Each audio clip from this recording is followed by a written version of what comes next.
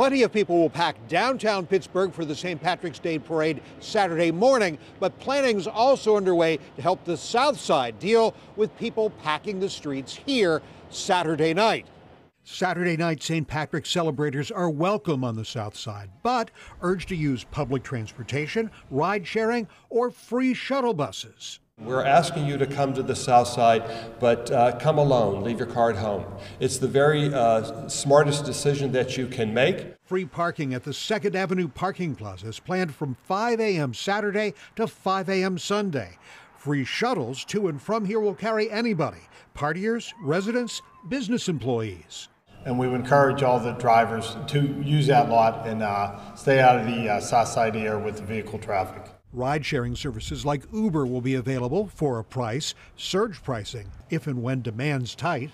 It's one of the things that really makes ride-sharing possible. There will be a strong police presence for the South Side that evening and downtown for the parade and day events in Market Square. In addition to that, we will also have roving DUI patrols to look out for impaired drivers. Pittsburgh's St. Patrick's Day Parade boasts it's the second biggest in the country and a place you can bring the kids. We've really worked hard to make this parade a family-friendly event. No open alcohol containers are allowed on the parade route and not in Market Square from 10 a.m. to 1 p.m.